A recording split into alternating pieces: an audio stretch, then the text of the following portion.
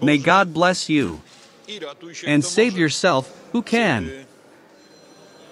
As the great imperialists play their grand game over the heads of Poles and Ukrainians,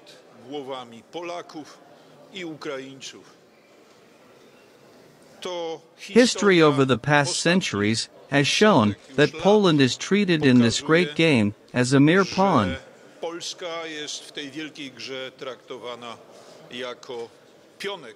One that can even be sacrificed. Poland is seen as a card to be discarded. And this is how the great imperialists, represented by Mr. Secretary Blinken, approached the situation. This play should not surprise anyone. But what should surprise and raise objections is that Warsaw is adapting to these rules of the game, rules set by those who currently lead the nation and state. We oppose and condemn the clientelism of the policies from the presidential palace and the office of the Council of Ministers. We condemn the subordination to directives from Washington, London, and other capitals. Directives that turn Poland into a guarantor and major financier of wars for other countries. The Polish nation has been pushed into the role of paying for a war that the Anglo-Saxon powers are waging by proxy in Ukraine, not just against Moscow, but also Beijing. Ladies and gentlemen, this is not our war. This is not our war, a war that could have been avoided. And when the tragic escalation finally occurred, there was already a peaceful solution at hand. Let us remember that in the early months of 2022, a peace agreement had been drafted and agreed upon. But then, the Prime Minister at the time, Mr. Johnson, made an unannounced visit to Kiev from London, and the agreement was cancelled. And the war continued. A steamroller passing through the failed Ukrainian state, a war that may have sent 500,000 Ukrainians to the other side.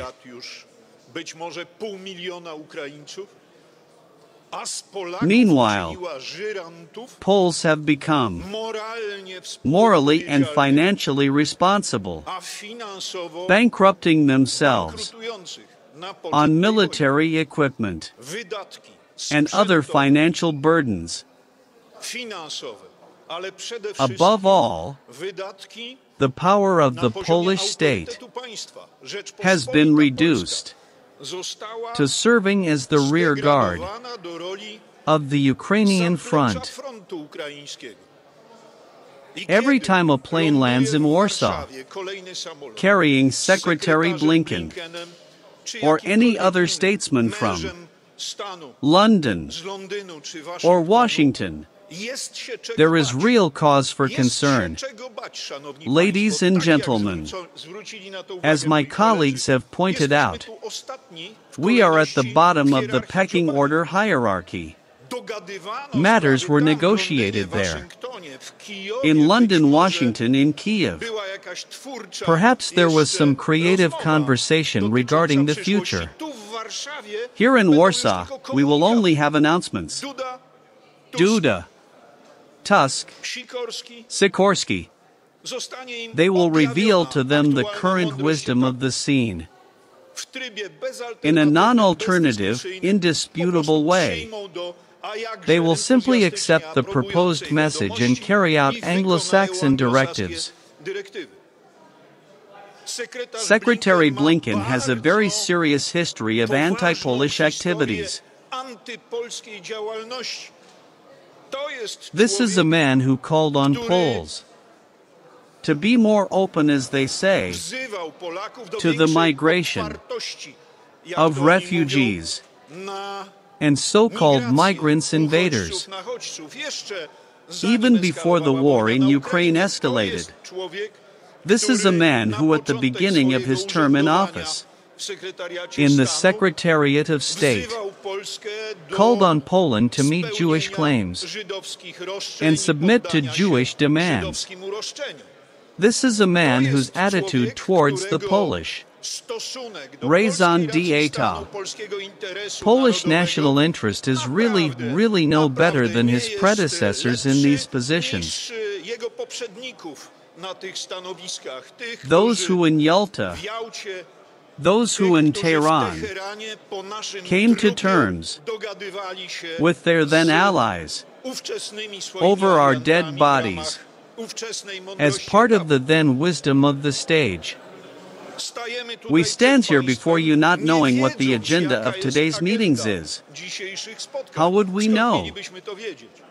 But we stand in a representative composition for the Confederation of the Polish Crown, Secretary General Jan Krysiak, member of the Sejm, member of the Foreign Affairs Committee Roman Fritsch, and I, as a Polish member of the European Parliament, also in the composition of the Foreign Affairs Committee of the Brussels-Strasbourg Parliament.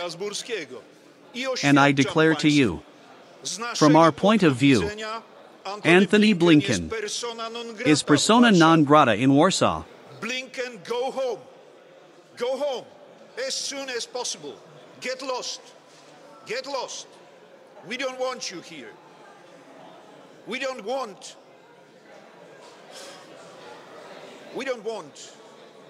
Polish people paying and dying for your wars. Thank you very much. Thank you very much for attention. We do not want to be either payers or victims of wars that have been unleashed in Central Europe for centuries by people whose successors is Secretary Blinken. For this we are not responsible, but we are responsible to the nation, God and history for how Polish elites act in such situations. It is time to end clientelism. It is time for Polish domestic and foreign policy to stop staggering from wall to wall.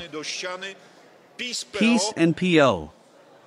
In all these matters, unfortunately, we are dealing here with a continuation. The Confederation of the Polish Crown submits its separate opinion, a vote of separation. We want peace. We want prosperity and freedom. Not on someone else's basket, not on someone else's basket. And we are not happy that by the power of behind-the-scenes decisions, another hundreds of thousands of Ukrainians will go to the ground, to the cemetery, if they get there in one piece. We are not happy about that. But we are not responsible for this either. We are not responsible for the Kiev regime, but we have the right to say, and we repeat, do not move our capital to Kiev or to London or to Washington. We do not agree to the utilization of Polish life, health, property for events whose purpose or the stake is to maintain the hegemony of this or that imperialist. Thank you for your attention.